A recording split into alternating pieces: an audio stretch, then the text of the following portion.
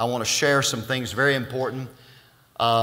A change in our structure and a change in our ministry at Victory Church it's going to impact all of us. It's positive, it's good, it's great, and I'm excited about it. But I want to share it. I've chosen today to share it with you. Most of you know we've talked about this year. This is my 35th year of pastoring this church. I know I just look like I'm 40, but I know that. Don't even tell me, you're so young. I got it. I know. Carrie tells me that every day. But I've actually been the pastor for 35 years. And on this Thursday, I'll turn 65 years old. Wow. Yeah, 65 years old. My daddy died of a heart attack when he was 30 years old. I was 6. My sister was 5. My brother was 16 months old. My mother was widowed at the age of 26. When I found out about Jesus and found out about His healing promises, I began to confess and believe I've got my Heavenly Father's heart, not my earthly father's heart. And now I've more than doubled His age, and I had a little heart thing or two. But you know what? I feel good. It's all good, man. I believe I'm healed by the stripes of Jesus, and I'm okay. Everybody's been asking me out in the lobby, the last couple of weeks, how you feel, how you feel, how you feel. I really thought I had you taught better than that. It's not about feelings. It's about what Jesus did for us. I believe I'm healed by the stripes of Jesus. And I'm eating good stuff, and I'm on the treadmill, and my wife is keeping me straight. And so it's all good, all right? So it's all good. It's all good. However, we've been talking in the board meetings, the last 3 or 4 years, annual board meetings, about a succession plan. When your pastor is a long-term pastor and then he begins to get into that 6th decade of life, you have to begin to think about a succession plan. What happened if he were to leave this earth and go on to heaven? What would happen? What happens after he retires? And so we've been talking about the succession plan, and a lot of churches have really fallen into disrepair because they didn't have good plans. So we've been talking about this and planning this. And it's also true that because of these health concerns and because I've been here taking the weight and the stress of ministry for 35 years, I've decided I really want to step back and kind of de-stress my life some. I want to change my role in ministry. I do not want to quit ministering or living. I do not want to leave you. I am not retiring. I'm talking about refocusing and reprioritizing my life and reorganizing some of the things we do here at the church. But I live here in Amarillo. I've got a home and a family here in Amarillo, and I'm going to be here in Amarillo for a long, long time, and I'm part of this church and will always be a part of this church as long as I'm living in this town. Because there's no other church to go to. You can tell them I said that. I'm just joking around about that. I'm sure there's good churches here, but I'm committed to this place. I do, however, want to make some adjustments and refocus myself on my greater gifts, my stronger spiritual gifts. And in these next few years, I just want to do that. And I feel like it's best for me, my family, and I think it's best for the church. I think that my stronger gifts are preaching, teaching, evangelism, gifts of the Spirit, things like that. Not necessarily organization or administration. And so what I want to do is step back and let someone else step into organization and administration, and I think it's going to only make us stronger. In the book of Acts, fivefold ministry gifts, apostles, prophets, pastors, those I mentioned a while ago, they appoint their successors. They would appoint people to go. They would pray over people as they were led by the Spirit. They sent out Paul and Barnabas to be apostle missionaries there in Acts 13. This is the model that we're set. They didn't have votes. They didn't vote pastors and prophets and apostles in and out. How many of you know Jesus chose those people? When I came and became the pastor of this church, I was appointed by the previous 2 pastors, Pastor Jerry Phillips, Pastor James Maloney. James Maloney, by the way, is going to come to a prophetic conference, a little 3-day prophetic meeting for us in May. It's going to be exciting. Prophetic gifts flowing through him. But those 2 men set me in office here as they were led by the Spirit. And they must have done a pretty good job. I stayed set for 35 years. I haven't been reset anywhere else. So we believe in Book of Acts pattern. And so I believe that I am to choose my successor as I'm led by the Holy Spirit. I'm going to go ahead and name my successor today and talk about the process that's going to happen over the next few months and years. I believe, and he has prayed, and his wife has prayed, and we have come to an agreement. We have also gone to the board, presented our plan, what I'm about to reveal to you. They've enthusiastically agreed with it and accepted it and passed it. The next lead pastor that will follow me after I leave the senior pastor position will be Pastor Brian Gibson of River City Church in Owensboro, Kentucky. Yeah. Both he and his wife were discipled, trained, sent out in ministry from this church. They're products of this church. They love this church. This church loves them. They're our most popular guest speakers, I guess. They are great leaders. They went to a town of 50,000 14 years ago, started with teenagers and college students in a coffee shop, and today their church is same size as ours, just 14 years later. Tremendous ministry in Owensboro, Kentucky, and they want to continue in that ministry, but they also believe that they should lead the charge in this ministry in the next few years and into the future. And so because of that, we've come up with a plan that's going to be a little bit different for us, but hang with me here. It's going to be good, and we're going to have the best of both worlds, I believe. I'm not going to stop preaching and teaching. I'm going to still be preaching and teaching in ministry. I'm going to continue to be lead pastor through this year. But in November, I'm going to turn the reins of the lead pastor over to him. I'm going to step back and be a supporting staff pastor. I'll be mostly preaching, teaching, focusing on what I feel like I'm best at. That's what he wants me to do as well. And so I'm still going to be here, still speaking a lot of services. Nothing's going to be taken away from our church. We're only going to add to it. Instead of just David, we're going to have Pastor Brian and Pastor Jesse and a rotation of speakers, and we're going to have one flow and one message because, again, their doctrine, their perspectives, their loves, their priorities are the same as ours. They were produced by this ministry. Now, the other side of this, though, is there's that church, and they're heavily invested there. So here's what we're going to do. We're going to join our two churches together into one church organization, which will strengthen both of these churches and will be a launching pad for us to plant other churches and other campuses in the future. There's going to be plenty of room for growth and appointment for our leaders and people that want to grow and take on more responsibility in the kingdom. In other words, we're going to be a kingdom advancing organization like never before from these two campuses. Amen? Our focus this year is slowly transforming and changing some of our systems and some of the ways we're doing things. In a little bit, you're going to see that we're going to have a lot of different speakers over the weekends. We're just basically doing weekends on Wednesday nights. I'll be a principal speaker here. He'll be there, but we'll switch it around some. We're going to be strengthening each of these campuses to reach their own specific city and working toward the end of the year when that final transfer of senior pastor will go over. But we're beginning right now immediately to blend these ministries and to work together on our plans. I'm going to be focused, as I said, on teaching, preaching, advising, mentoring. Pastor Brian will be focused on leading the organization. Together, we're going to see great things for the kingdom of God. I've got a video to show you. I want you to watch the video. Oh, let me say this before we start the video. I know there'll be questions come up. I can't take all open questions today in a Sunday morning service, but I'm accessible. You can, if you have a specific question of any kind, email me at david@evictorychurch.org. Very simple. david@evictorychurch.org, or you can call the church number. And if I'm not here, leave a message. I'll call you back, 359-9463. Be happy to answer any questions that you might want to ask me.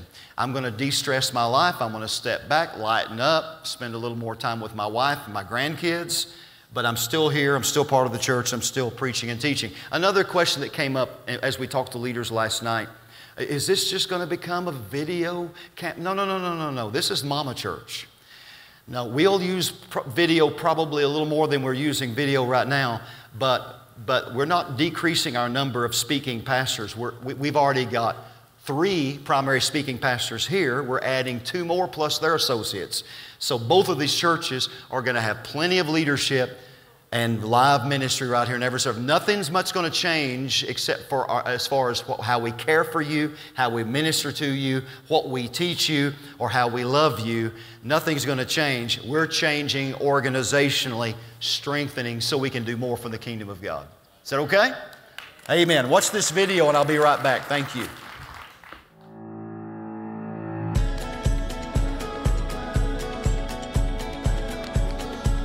Hello, Pastor David Brown here, and I want to say hello to Victory Church in Amarillo and also River City Church in Owensboro. Our two churches coming together today and hearing about our bright future together, and we're excited about it. Pastor Brian Gibson and I excited about it, excited about joining our gifts, our talents, our teams together to advance God's kingdom, to plant more campuses, and to see God's power and God's grace come into so many more people's lives than we could ever do alone. Together, I think we're seeing a great vision unfold. I'm excited about it, and I want Pastor Brian to share with you his thoughts on this as we begin a brand new journey together today. Hey, it's an honor to get to talk to you, and just want to say two of the most important churches and important places on earth for me is Amarillo, Texas, and Victory Church, and what Pastor David's ministries meant in my life. You know, a lot of you know the story, some of you may not, but I came to Victory in 1998, and I was a kid that was all messed up. I had no direction in life. Drugs had a hold on me, and Pastor David preached the gospel to me. I was born again, was water baptized, I was spirit-filled, learned how to do ministry, ran off with the guy's daughter. So I was married at Victory Church, man, ordained at Victory Church. I forgive you, by the way, for the daughter. You forgive me. I think I've been pretty good to her so far. But I just want to say, Victory Church in Amarillo, I think I wouldn't be alive if it weren't for you. So it's massive to me. And also River City. Man, God spoke to me years ago. Jesse and I were going to school at ORU. God spoke to me, and I wanted to be an evangelist because church people are crazy. And I wanted to preach, and then I wanted to leave and not have to deal with the mess. But you know, God loves me, and I'm crazy. He loves us all. And God spoke to me at ORU, and He said, I want you to build me a church, build me a church, build me a church. And so Jesse and I, we went to Owensboro. We love Owensboro with all of our heart. We've given 14 years there in ministry, and we got a lot more years to give to you. I'm just getting started here, Owensboro. I'm just catching my stride right now. And just to see what God's done at River City, it's been incredible. We see people born again every week, lives changed, people delivered. And that's not going to end, that's really just beginning. And so what God's doing is He's taking these two church bodies and He's making it one. Pastor David, he's going to remain on the teaching team. It's been a voice in my life and will continue to be. And then we're going to be better. Two are better than one. The Bible says that we can walk in agreement and we're going to get a ton done. And here's some of the vision of what we see happening. There are a lot of churches, some people aren't used to this locally, but there are a lot of churches in America now that they're one church in multiple locations. Right. They'll be all, and they're moving so strong, they're building all over the earth. You think of the Hillsong Church. Many of you are influenced with Hillsong music. They're putting church campuses all over the world. There's Life Church in Oklahoma City. They put churches all over America. My church is familiar with Dr. Morocco, King's Cathedral in Maui.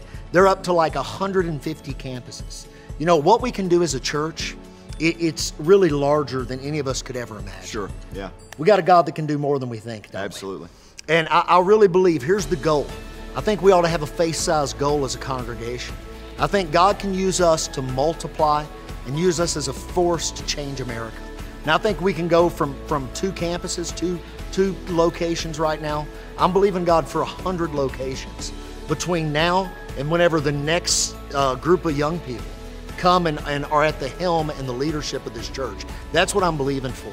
And what it's going to take is it's going to take us operating as a team. More than ever before, we need you to help us. We need you to pray with us. We need you to believe God with us. Nobody can do something like this alone. God calls us to work together. We're the body of Christ. And I want to encourage you to begin to pray. But again, some of you may want to fast today with us for this. And I'll tell you, I believe God's going to start to raise up leaders in all of our ranks at another level. There's going to be leadership opportunity. There's going to be adventure. Man, the faith life is supposed to be about putting something out there out of nothing by faith, believing God. And I think it's a time that we can do that supernaturally. Come on, we're going to have a great adventure. Come with us. God's going to do miracles on our behalf. We love you, and we look forward to seeing you. Come on, God's going to touch the world through these church bodies. Brian, let's pray together. I'm excited about a new generation of leadership and raising up the next generation of leadership. You know, the kingdom of God is multi-generational, and that's what we're seeing and what we're connecting with our churches and becoming one is multi-generational leadership and discipleship, growing God's kingdom, and making sure the next generation and the next after that hear this wonderful, powerful good news of Jesus Christ. Let's pray together. Yes, sir. Both congregations pray with us. Father, in the name of Jesus, yes, we ask for your blessing, for your guidance, for your strength, for your power, for your grace, yes, to flow through this new organization, this new church. And Lord God, for you to do what only you can do the miraculous as we present your good news to the world in a fresh, new, and bold way. We believe you for it. In the mighty, mighty name of Jesus. Yes. Amen and amen. Amen. All right, we're handing out a little slip of paper that has information front and back about some of the scheduling over the next couple of months, some things happening. By the way, did you see Pastor Brian in that video? Did you see the gray in his beard? We better grab him before he gets too old for us. But anyway, you know, he's not as tough as I am. Anyway, so let's grab him now. On this sheet, you'll see a lot of the thinking and the philosophy of what we're doing, and then scheduling in the back. You'll see there's a lot of rotation in the next couple of months. You'll see that I'm not doing any speaking in May. That's because I'm going to go on an extended sabbatical vacation, do some resting in May. And my family, my daughters, my wife, staff members all want me to do that, so I've surrendered to their will, and I'm going to do that. But anyway, I'll be back. I'll be around. I'm not leaving town for good or anything like that. So this will have some information for you. Again, any more questions that you might have, you can talk to us here at the church. You can talk to me specifically using that email address and also the phone number here at the church. I love you guys. By the way, we shared the same video, same information with the River City Church just this morning in all their services. This is a big change for them as well. So far, all of his leaders have welcomed this news enthusiastically. We're really excited. I'm excited about it. It's going to be good for us and good for the kingdom. Amen? Amen. Thank you so much. Thank you. Well, thank you guys for being here on such an important Sunday.